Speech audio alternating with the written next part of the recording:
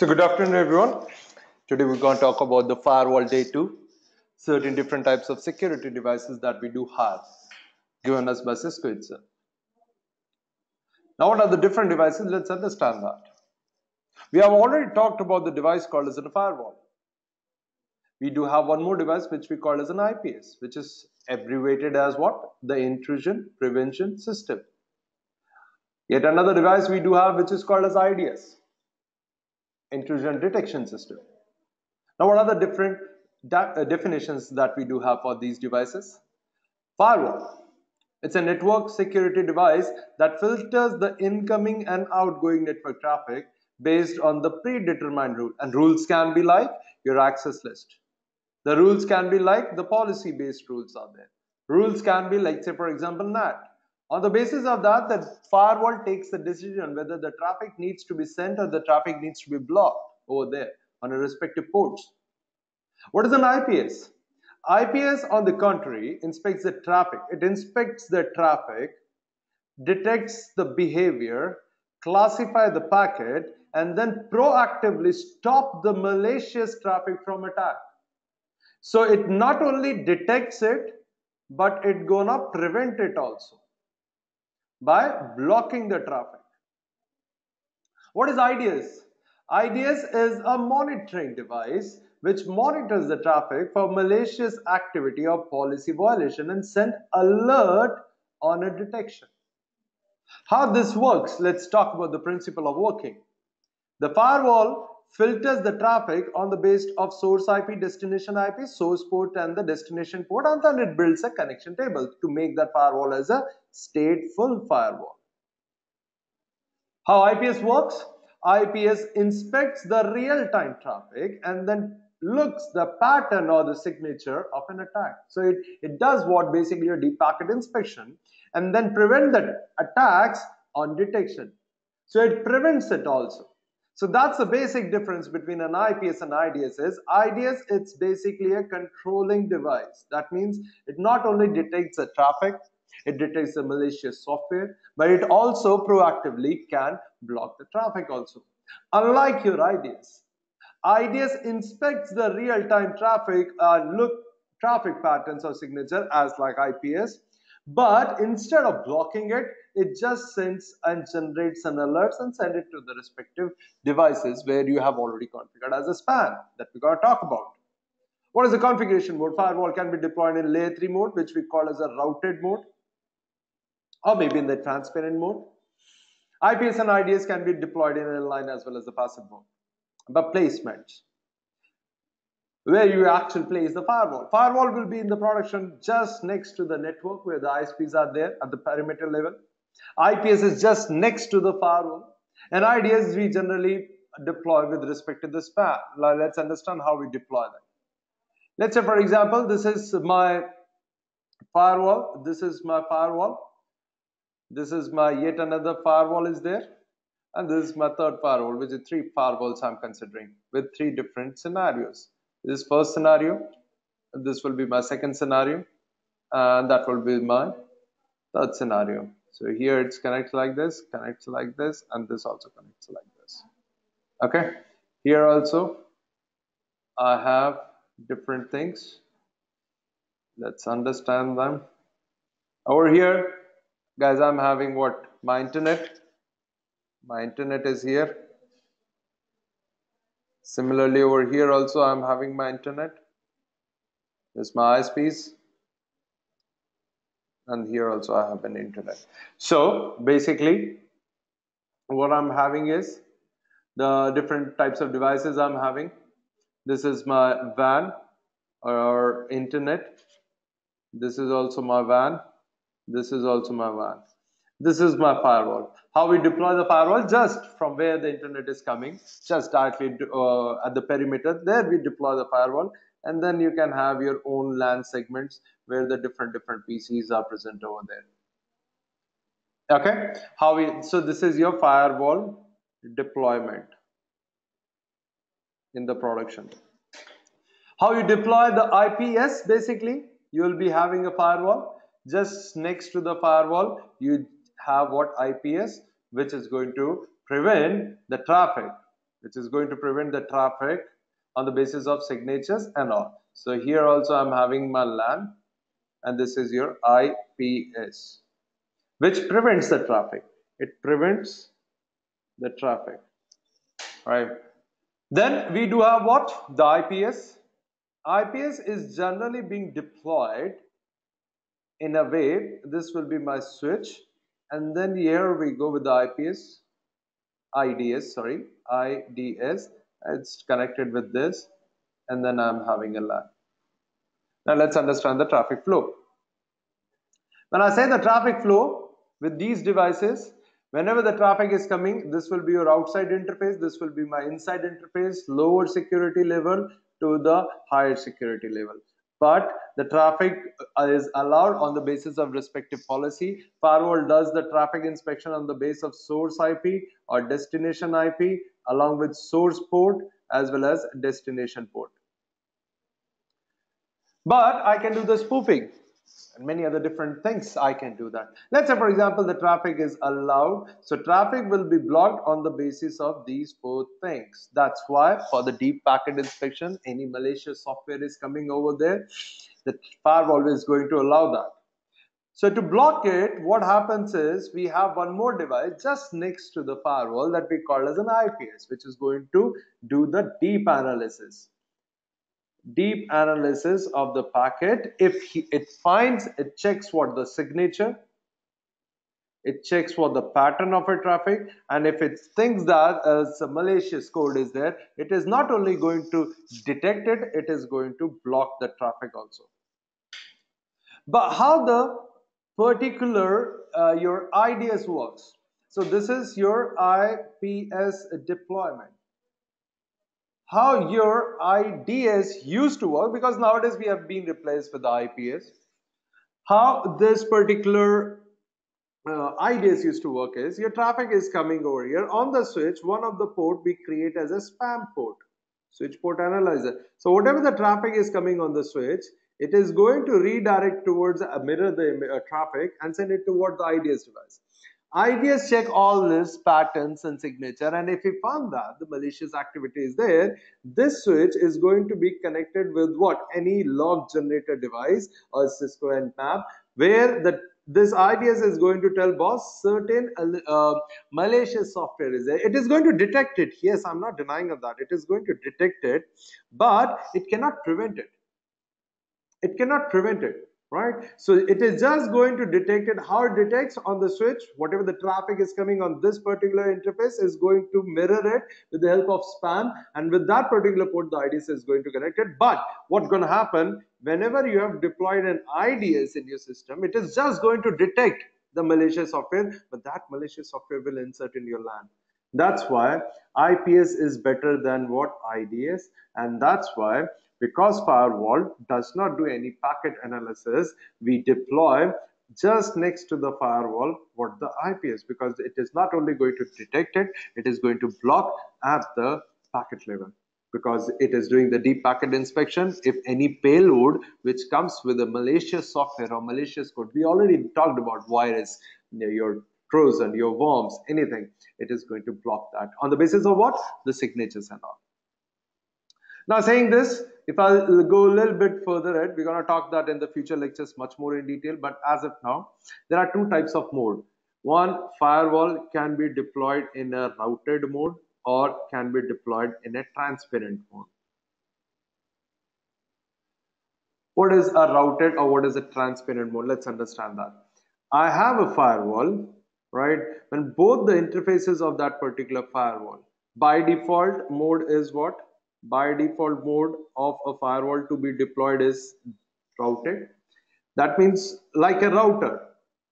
What is a router? Router, every interface will be there in a different broadcast domain. So this will be in a different broadcast domain, this will be in a different broadcast domain. And how we define that?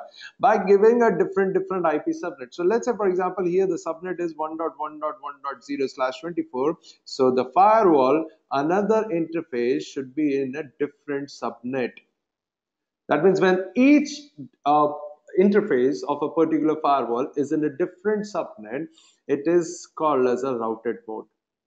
But when a firewall is being deployed in a transparent mode, then it does not require any IP on those particular interfaces. It's just like basically they are in the same subnet. So let's say, for example, I'm having R1 over here, R2 over here. R1 IP is 1.1.1.0/24. This entire subnet is this. Let's say, for example, 1.1.1.1, and here the IP should be 1.1.1.2.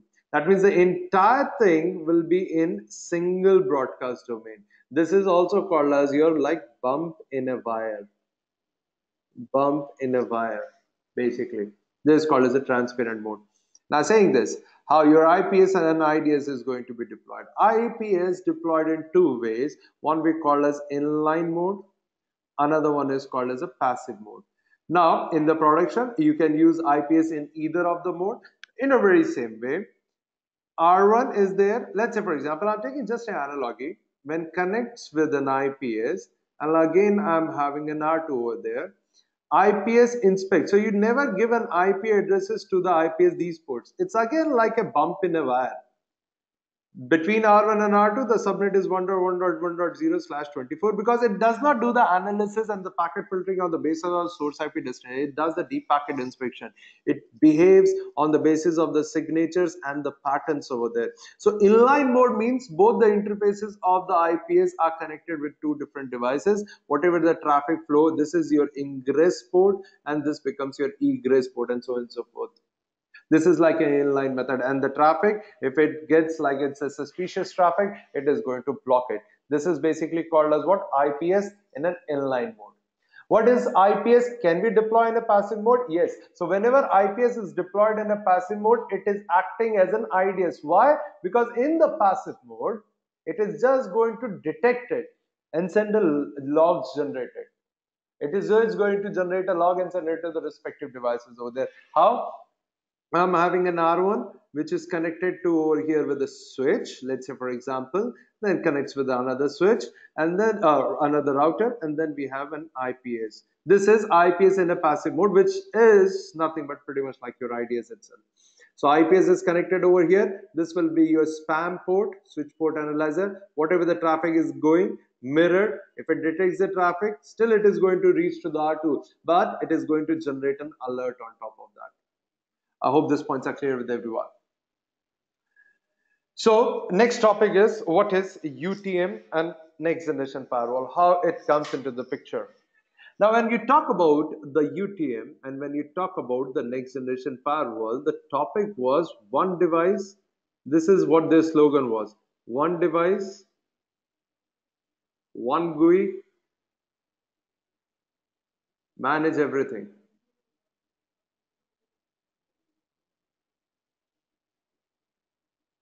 But at that particular moment, until 2003, Cisco was doing good. Cisco was doing fantastically well with their device called as ASA. Previously, it was used to call as a PIX. Then we call from 7.x version, it is called as an adaptive security appliance. But this ASA, as I said, that is capable of doing inspection on the basis of source IP and destination IP, or on the basis of source port and the destination port. What extra that we have done with the ASA firewall, they make this ASA firewall as a stateful firewall. Right? This is your stateful firewall.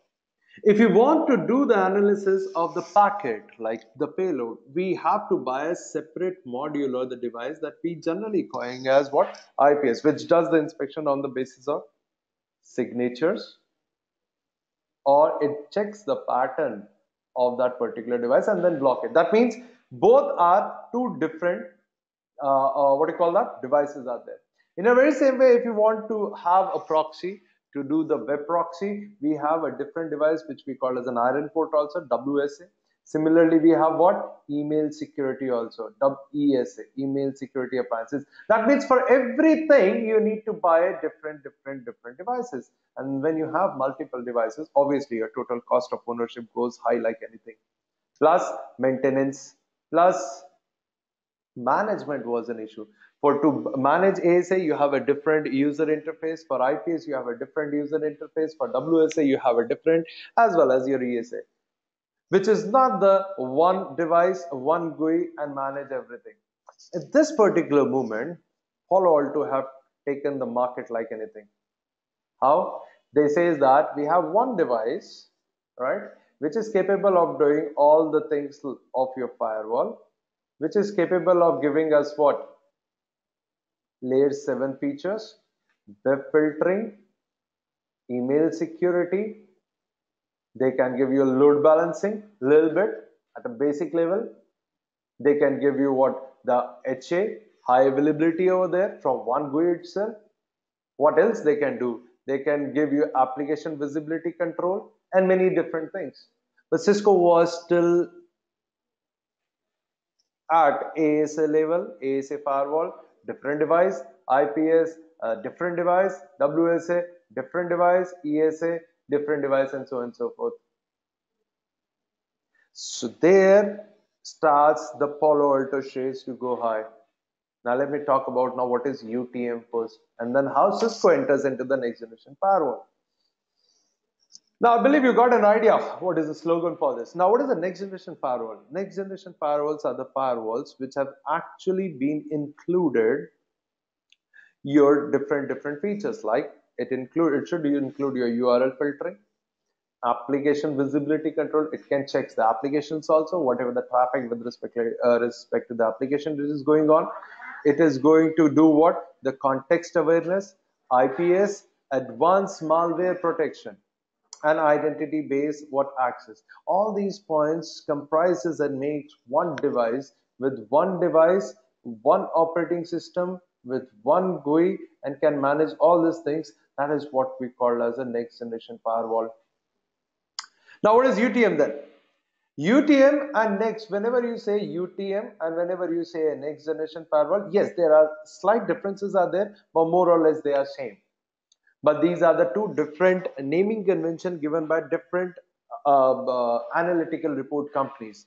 Like Unified Threat Management, this is your UTM, or also called as USM, which is Unified Security Management, is the evolution of traditional firewall into an all-inclusive security products able to perform multiple security functions within one single system. So one system with one GUI, with one operating system, right, should be capable of doing what? The network filtering, IPS IDS, gateway antivirus, gateway anti-spam, VPN also, content filtering, load balancing, DLP, as well as online appliance reporting tool also. The UTM is the terminology invented by IDC, and Cisco was never ever in the world of the UTM. Now, Cisco is very close. I'll say that the engineers of the Cisco's, whatever they do, they got recognized with a well-known company called as a Gartner. If you can Google what is a Gartner over there. Gartner is nothing but the #1 company as of now who does the analytical reports, generates that, and most of the clients follow these particular reports. So next generation firewall is basically a terminology that has been given by the analytical company called as a Gartner in the year 2004. And Cisco, when they have done many R&Ds and many engineers have worked on that, they came with one device. I'll tell you what is the name of the device. Now Cisco wanted that device to give a name as a UTM XXXX box, or they want to give this as a Gartner naming convention, and Gartner has given a naming convention as what? Next generation firewall. So Cisco has to decide at that particular moment whether we should give our devices as a UTM naming convention or next generation. At the time in the year 2013, all right, what happened is the UTM is not as much as, or the IDC, the company IDC, which has given the terminology as the UTM, is not that much familiar. It's not that up to the mark, where the Gartner is doing a tremendous job. Cisco knows that if we give a certain naming convention with the Gartner terminology, it is going to help our business. That's why all the new devices of the Cisco now called as next generation firewall, ASA, next generation firewall, like called as a firepower, and so on and so forth. They didn't use firepower as a UTM. Why? Because Gartner is doing good, and there will be, it's a politics also at the back. I have read this on the Wikipedia itself. That's why Cisco has taken a naming convention with respect to the Gartner. Saying this, what are the UTM devices then? UTM is long back. So the first company was entered into the UTM world. One unified box is the Dell Sonic Wall, right? So if you'll see that Huawei, Dell Sonic Wall, your WatchGuards and all this, they have given their name as UTM Sonic Wall. And Cisco, Palo Alto, they say what? Next generation firewall. Hardly any difference, but the terminologies are different on the basis of the analytical companies. So hardly any difference over there. How Cisco entered into the market of next generation firewall? Now I believe you got an idea what is the next generation firewall. It's a terminology given by the analytical company called as a Gartner, but they entered into next generation firewall field in the year 2013 by acquiring multiple companies. Multiple acquisitions has been done there, and we know that Cisco is a big fish. They acquire many companies like anything. So what are the things, how the approaches comes into the picture? So we have a different vendors. So first generation firewall, what are they capable of? When we talk about the first generation firewall, let's say talk about ASA Firewall. We have what? 5505, 5510, and so on and so forth, 5525, 5515. These all are the first generation of firewall, which is being basically deployed in your routed mode. That means every port will be in a different subnet. We have already know that from this firewall, if they are connected with, let's say for example, with an internet, any client is present over there. If you want to build a VPN tunnel, so these are capable of doing what? Your VPN, RAVPN can be done. It is capable of doing routing. If any traffic which is coming inside, they are capable of doing a NATing on top of that.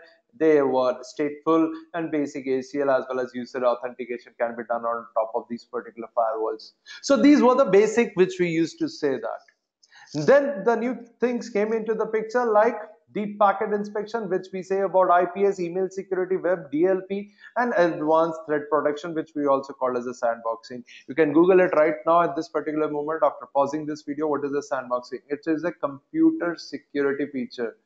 It's a computer security feature. That means you isolate the applications so that one application, if it's get impacted by something, it is not going to impact another resources over there, so that your CPU utilization will be impacted over there. You can move to the wireless security and a centralized or an on-box management. This is what the new things has been developed over there. Now what happens over here? Let's talk about this. So Cisco UTM's advanced function, which we generally call as next generation firewall, were not supported concurrently on the ASA firewall. IPS is a different software or maybe a hardware module. Context security comes with a CSC, different hardware module that you need to insert in the firewall for your web and the email security. Context aware security through CX, which is your software or hardware module, again comes with only web security, which is nothing but your iron port. Then happens what? Acquisitions. How this works, let's understand that.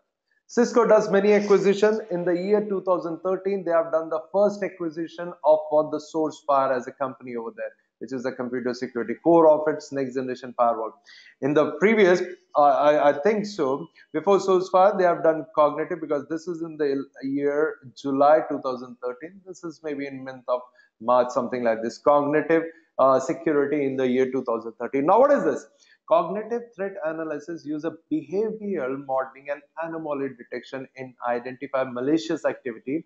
It helps the time, which is very good thing. See, at the end of the day, if any of the devices which is creating a reports, right, or detecting the different kinds of traffic, the number of time taken by that device, if it's less, it is will be more appreciated. So it helps reduce the time to discover of threats and operating inside the network. So cognitive security was a good acquisition that they have done. By this, that the detection time has been reduced drastically. SourceFire is their major acquisition, I'll say that. Now let's understand how the things working over there.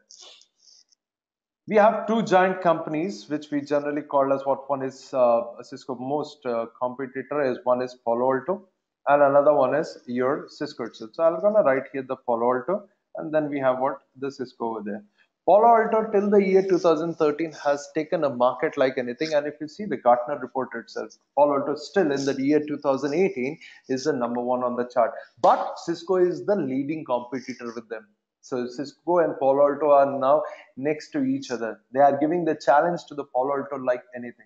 Now, what is the agenda of the Palo Alto? Palo Alto says that, boss, we have one device, we have a one operating system on top of that, and we have one GUI which is capable of from your layer 2 to layer 7 all features. Along with that, we give you web security, email security, we does deep packet inspection, we give DLP, data prevention loss, and many other things, and XY, all the things, whatever the thing can be deployed nowadays in a particular device, they give everything. Till the year 2013, Cisco have their still three different products: ASA Firewall, IPS with different module, as well as web appliances, as well as email security. They have to have a module.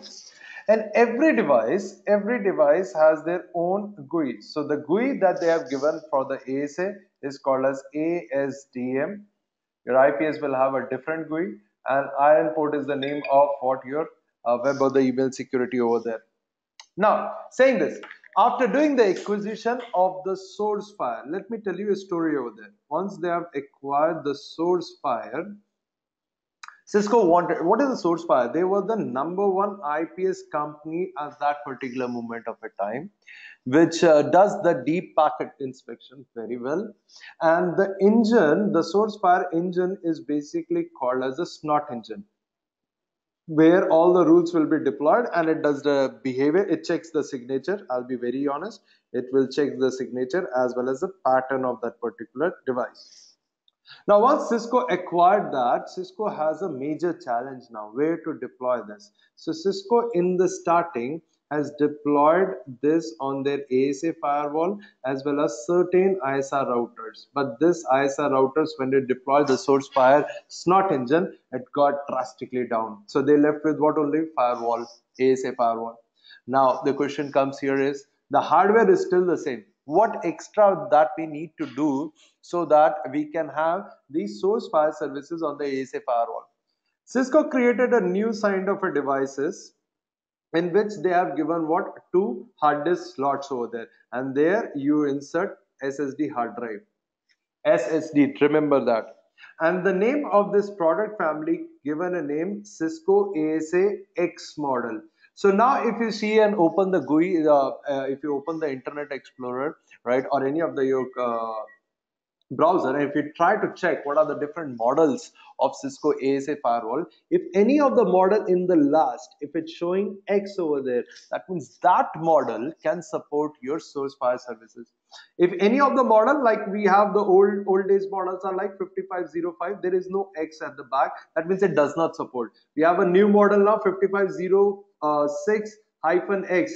If X is there at the back end, that means there they have given a facility of an hard disk, where on top of these hard disks you are going to install what? Source fire services on top of that. And once the source fire services has been deployed, you can say that it's a little bit, we have joined what? The next generation firewall. But the story doesn't end over here. Now what they got is, like Palo Alto, they achieve one thing: one box can do each and everything, because IPS is doing everything over there. IPS is a very powerful, have a very powerful engine that we call as a snot engine, which is capable of doing checking all the behavior of the packet, signature, proxies, everything it can do. But one box, to manage your firewall, you still have a GUI called as an ASDM.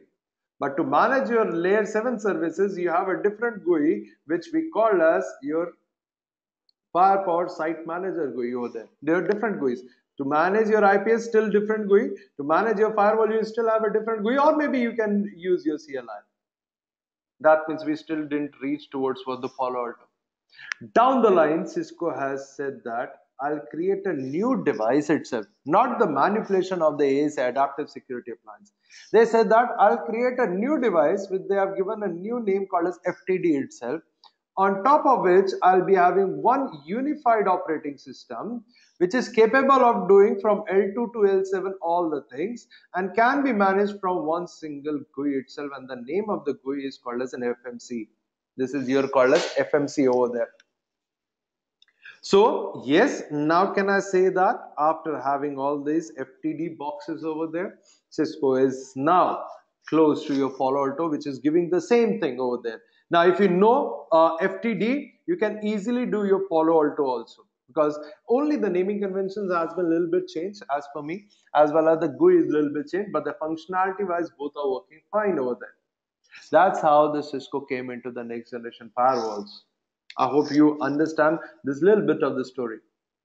Now, saying this, not only Cisco acquired the SourceFire to get one unified, but they need to, if they need to compete with Palo Alto, they need to acquire many different companies also. So, what are the remaining companies they have acquired? They acquired the Threat Grid, which is now you call as an advanced malware protection (AMP). So it's a cloud premises tool. That means AMP is a advanced malware protection, can be integrated with your source file that we will see in the next generation firewall lectures, can be integrated with the source file, can be integrated with the ICE, can be integrated with the ASA appliances and many different products. What says that I have a device, a normal device over there, like my endpoint, my Mac laptop or your Windows desktop or whatever. I'll install a software over there. If it detects any malicious thing on that device, it will send that report to a cloud, or you can send that particular thing where to your next generation firewall devices, which is your FMC source fire device, from where you can check and report the things. So that advanced technology they have achieved, and this is the entire topic how it works that we're going to talk in the advanced malware protection lectures itself. So that is basically been taken after doing the acquisition of the threat grid. In a very same way, OpenDNS blacklisted all the worldwide blacklisted domain in one shot. We'll get to know now, because we have taken the open DNS. You read about this, what is an open DNS. LAN coup, this is what it provides: the network behavior analytical, threat visibility, security intelligence to protect against top cyber security threats. So all the cyber security threats, Lancoop was a company in the year 2015 was doing pretty good with respect to the cyber security. And what Cisco has done good in that, they have acquired all these particular things. So I hope you understand that what is the next generation firewall, what are the different terminologies, and how the UTM is bit similar or bit different to that. In the last, I just want to tell you with this particular slide, the your Gartner report. This is your Gartner report. Can you see that? Who is the challenger right now? The topmost level challenger is nothing but Cisco as of now. Who is challenging and who is the reader right now? It's nothing but your Palo Alto. Fortinet is the next, and the checkpoint is doing pretty good over there. So Cisco is coming very close to this. This is basically you call as quadrant, magic quadrant. The Gartner has given this name as a magic quadrant, and according to this quadrant, you can see that Cisco is doing very good, coming neck to neck to the Palo Alto after doing an acquisition, multiple acquisition. I'll say that.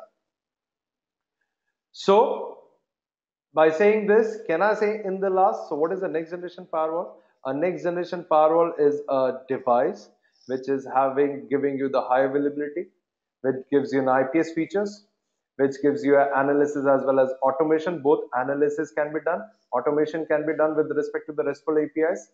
It gives you AMP, advanced malware protection. It gives you URL filtering, identity and policy based control with VPN, built-in network profiling, AVC, and network firewall routing as well as switching can be done. So one OS, one management, all the features called as next generation firewall. I hope you enjoyed this particular video. In the next video, we're going to start with the interfaces, ACL, and the NAT. Thank you very much.